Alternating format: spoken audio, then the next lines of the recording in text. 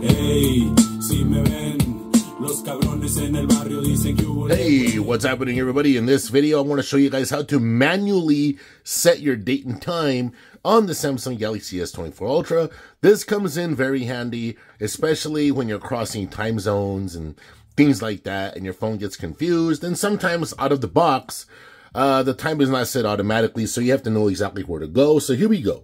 All right, you're going to come over here to settings, and your date and time is over here inside of general management. So when you come down here to general management, you're going to see that there. All right, date and time right there. Tap on it, and then you're going to see all this right there. So automatic date and time. I have mine unset right now because I've been doing some traveling. But anyway, so now that I'm back home and all that, and I know my phone's not going to do nothing weird, boom. But for the most part, your phone will get it right. That's just on some rare occasions, depending which time zones I'm going in and out of. It'll do that. It'll just act kind of funny. So I figure I already know where I'm going. I'll set it myself. So when I get there, I don't have to worry about this phone being weird.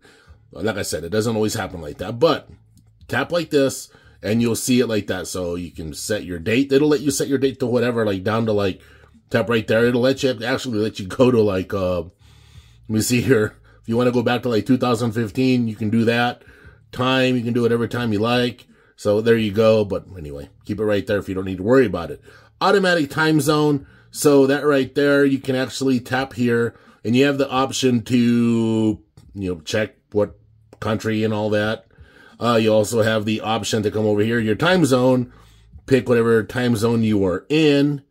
Alrighty, we'll leave that automatic. And like I said, the reason I'm making this video is sometimes these phones, for whatever reason, they will not be set automatically. It'll, whatever the reason is, right? So anyway, set time zone based on location.